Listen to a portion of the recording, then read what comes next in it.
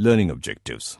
In this chapter, the user would learn the following in detail: camera angles, camera movements, tracking, planning, tilting, rolling, dolly shots, cranes, Steadicam, widescreen, aspect ratios and TV safe areas, use of lenses, zooming versus tracking, studio effects, back and front projection, depth of focus, glass shots, trombone shots. Camera angles. The term camera angle means different things to different people, but it always refers to the way a shot is composed. Some people use it to include all camera shot types. Others use it to specifically mean the angle between the camera and the subject. Eye level. This is the most common view, being the real-world angle that we are all used to. It shows subjects as we would expect to see them in real life. It is a fairly neutral shot. High angle. A high angle shows the subject from above. That is, the camera is angled down towards the subject. This has the effect of diminishing the subject, making them appear less powerful, less significant, or even submissive. Low angle. This shows the subject from below, giving them the impression of being more powerful or dominant. Bird's eye. The scene is shown from directly above. This is a completely different and somewhat unnatural point of view, which can be used for dramatic effect or for showing a different spatial perspective. In drama, it can be used to show the positions and motions of different characters and objects, enabling the viewer to see things that the characters can't. The bird's eye view is also very useful in sports, documentaries, etc. Slanted or Dutch tilt. This is where the camera is purposely tilted to one side, so the horizon is at an angle. This creates an interesting and dramatic effect. Famous examples include Carol Reed's The Third Man, Orson Welles' Citizen Kane, and the Batman series. Dutch tilts are also popular in MTV-style video production, where unusual angles and lots of camera movement play a big part. Camera movements. Introduction. Effective planning of shots. Most people enjoy shooting videos, whether they be home videos or more creative projects. It's important to develop a polished approach if you want to be taken seriously as a professional. Here are some tips for effective planning of shots. Plan your shot. Don't make things up as you go along. What kind of shot are you using? Where should the camera go? Where should the subjects be and what will they do? What does the lighting look like? Will there be any camera movement? Steady shots are better than shaky shots. It may seem obvious, but it's amazing how many students shoot shaky handheld video for their projects. Use a tripod. Don't pan, tilt, zoom unless you have a good reason. A steady, motionless camera is almost always your best choice. Shots that move can be distracting. When panning or tilting, move the camera very slowly. The tendency is for the beginner to move too fast. When making a pan, tilt, or similar shot, move very slowly and deliberately to allow the eye to properly process the scene. Don't fire hose your shots. Fire hosing occurs when you use a camera eyepiece to look around, moving the camera up and down, left and right. Frame your subject using the rule of thirds. In general, avoid placing your subject dead center in the frame. This creates a static, uninteresting composition. Leave enough lead room, nose room. When a subject is seen in profile, you generally want to position the camera so that the larger portion of the screen is on the side of the subject, facing right or left. Shoot from several different vantage points. Whenever possible, shoot your subject action from a variety of points of view. This will give you more options when time comes to edit, allowing you to cut between multiple shots. Use the 180-degree rule when shooting two people. Respect the line of action. In order to maintain continuity in a scene with two on-camera subjects, imagine a straight line connecting them, the line of action. Roll for several seconds before the action begins. Another common mistake beginners make is not leaving space at the beginning of each shot to use for editing and creating transitions. Hold your shots. Overshoot. In the same way, let your camera run for 10 to 15 seconds after every shot. Avoid backlighting and high contrast lighting. Few things can ruin a shot as quickly as poor lighting. Two of the most common problems are severe backlighting and high contrast lighting. Check your focus. An out-of-focus shot is useless. Before you shoot, make sure your subject is in focus. Some cameras have autofocus. Check your audio levels. Before you shoot, make sure that the camera is picking up sound, especially if you're shooting dialogue or an interview. Most cameras have a visual display that shows the audio levels. Planning. Camera shot. A long shot will be used to show all three band members standing next to each other in the performance part of the music video. We decided to use this shot because the audience will be able to see all band members and what they are wearing. So as the audience will see the band dressing within the indie subculture, they will know this is an indie genre music video. Mid-shot. Mid-shot will also be used to show all three band members next to each other. We decided to use this shot because the audience will be able to see the band closer, which will help remember them and also still see what they are wearing to remind them that they are from the indie subculture. Close-up. Close-up will be used to show the faces of the band members. We chose to use this shot because it will help keep in mind this new band. The audience will remember their faces. Choker shot. Choker shot will be used in the performance part of the music video. This will be used to show the artist's face expressions during the music video. For example, if the artists are happy, this shot will emphasize their emotion to the audience. Extreme close-up. This shot will be used to show in detail what the band members are doing. For example, this shot may be used to show the guitarist playing his notes on the guitar. This will show a relationship between the music and visuals, as stated in Goodwin's theory. Cut-in. This shot will be used similar to the extreme close-up shot to show what the artists are doing. For example, in the image on the left, there is a shot of a guitarist. We will use a shot similar to this image. Over-the-shoulder shot. This shot will be used during the narrative part of the music video when the boy and girl are talking to each other. Similar to the example on the left, we will use this shot when either the girl or the boy is talking. We chose to use this shot because the audience will feel part of the music video and feel connected to the artists. Cutaway. This cutaway shot will be used during the conversation of the boy and girl in the narrative part of the music video. We chose this shot because the audience will also feel part of the conversation and therefore feel connected to the artists. Two-shot. The two-shot will be used the conversation of the boy and girl at the cinema. We decided to use this shot because the audience will be able to see the conversation and feel part of it. The audience will also see what the boy and girl are wearing and know this is an indie genre music video. Tracking. The term tracking shot is widely considered to be synonymous with dolly shot, that is, a shot in which the camera is mounted on a cart which travels along tracks. However, there are a few variations of both definitions. Tracking is often more narrowly defined as movement parallel to the action, or at least at a constant distance, that is, the camera which travels alongside the racetrack in track and field events. Dollying is often defined as moving closer to or further away from the action. Some definitions specify that tracking shots use physical tracks.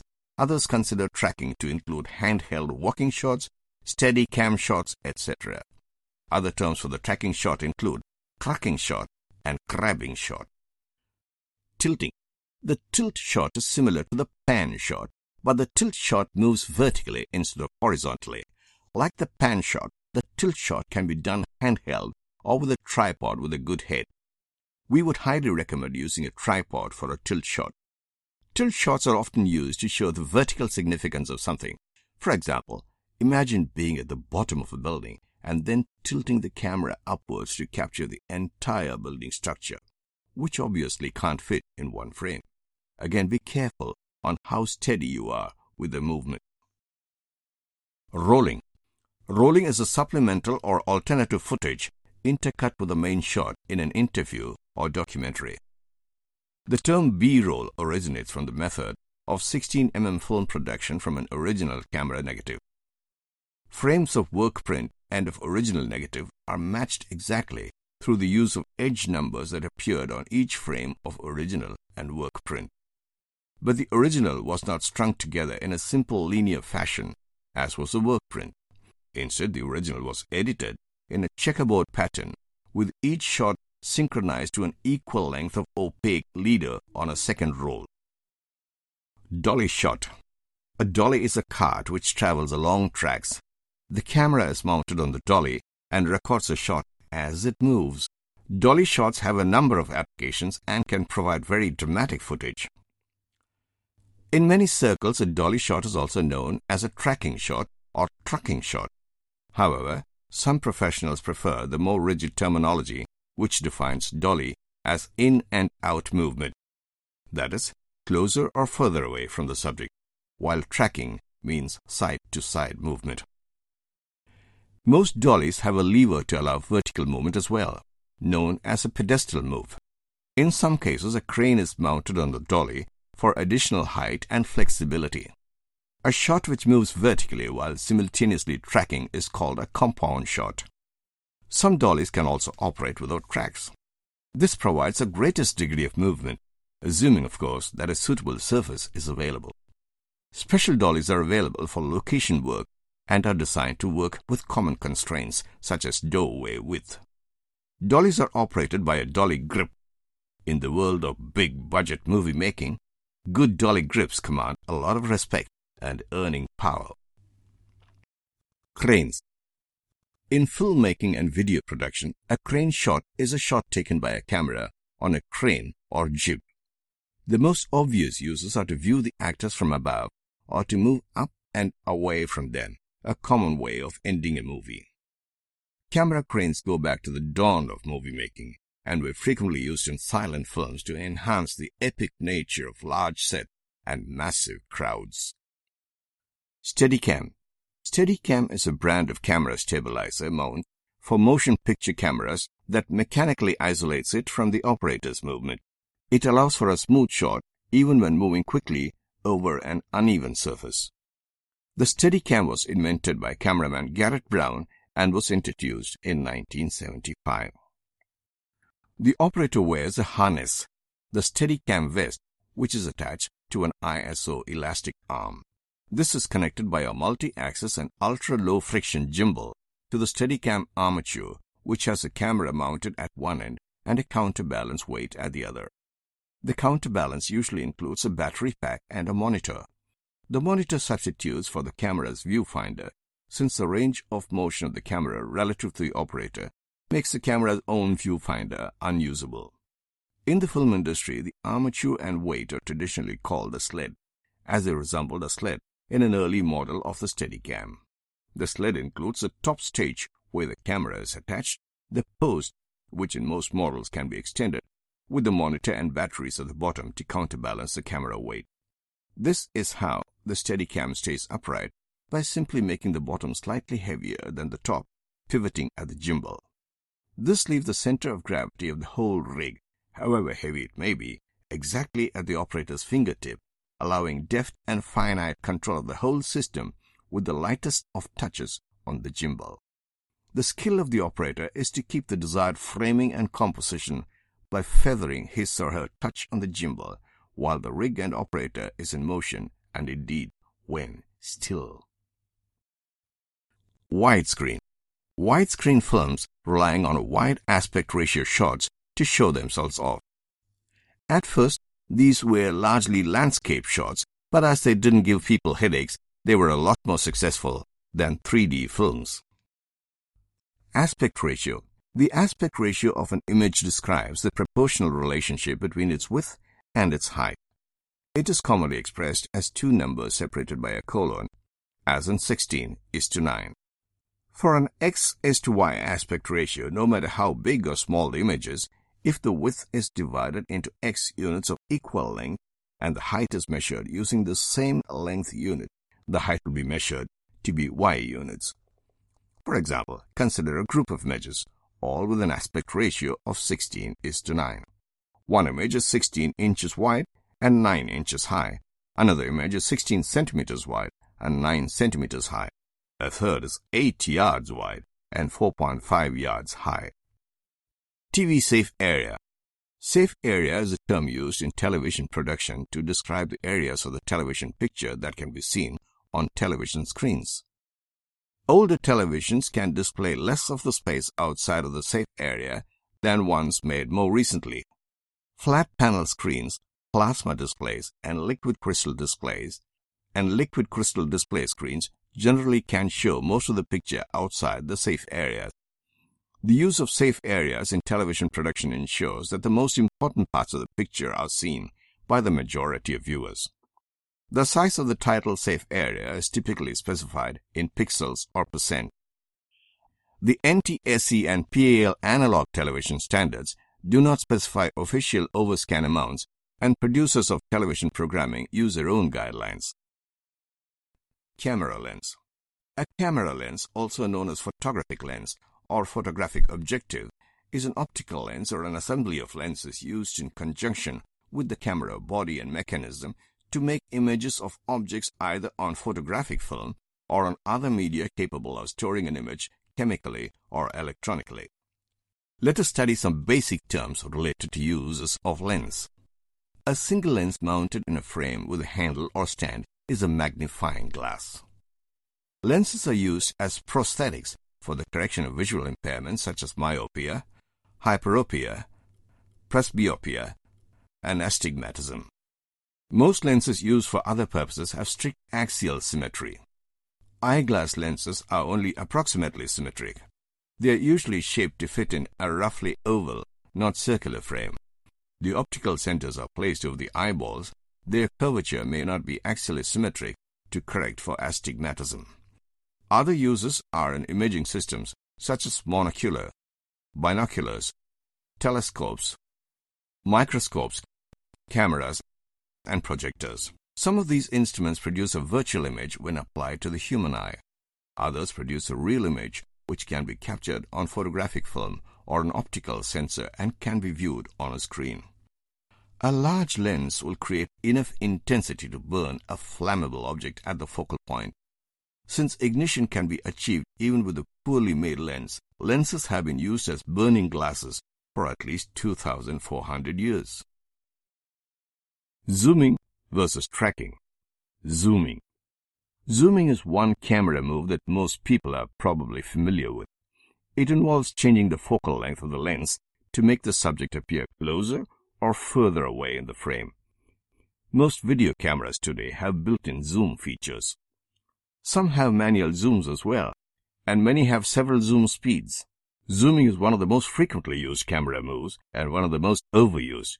Use it carefully. Camera tracking. Camera tracking, or match moving, or 3D tracking, is a process of analyzing a video clip or film shot to determine where in 3D the camera went, what its field of view was, and where the parts of the set were. The 3D path of a large moving object can be determined as well. The first step is identifying and tracking features. A feature is a specific point in the image that a tracking algorithm can lock onto and follow through multiple frames. Often, features are selected because they are bright or dark spots, edges or corners, depending on the particular tracking algorithm. Popular programs use template matching based on NCC score and RMS error. What is important is that each feature represents a specific point on the surface of a real object. As a feature is tracked, it becomes a series of two-dimensional coordinates that represents the position of the feature across a series of frames. This series is referred to as a track. Once tracks have been created, they can be used immediately for 2D motion tracking, or then be used to calculate 3D information. Studio effects. Studio has an extensive range of digital signal processing (DSP) effects and processes that are used to color or tonally shape existing audio recordings, software instruments, and external audio sources in real time. These will cover almost every audio processing and manipulation need you will encounter in your day-to-day work. The most common processing options include EQs, dynamic processors, modulations, distortions, reverbs, and delays. Further advanced features include precise signal meters and analyzers, a test tone generator, noise reduction, pitch correction, imaging, bass enhancement, and time-altering processors and utilities. Front and back projection. A front projection effect is an in-camera visual effects process in film production for combining foreground performance with pre-filmed background footage.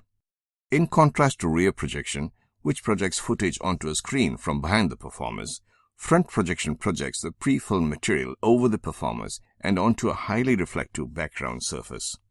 Compared to back projection, the front projection process uses less studio space and generally produces sharper and more saturated images, as the background plate is not being viewed through a projection screen.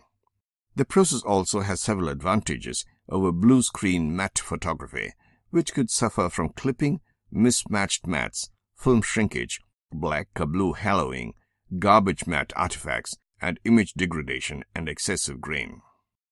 Depth of focus. Depth of focus is a lens optics concept that measures the tolerance of placement of the image plane, the film plane in a camera in relation to the lens.